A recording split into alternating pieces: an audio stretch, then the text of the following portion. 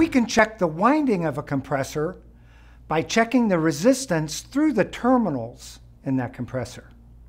Now, if the winding shows that it's open, that always means the compressor is defective, right? Maybe not. If something caused the overload protector to open on that compressor, if I check the winding resistance, I may find that it is open. Sometimes it may take hours for that protector to reset itself and for the winding to then show closed. So just because the winding is open doesn't mean that the compressor is defective. Make certain that you always allow enough time in case the protector has opened.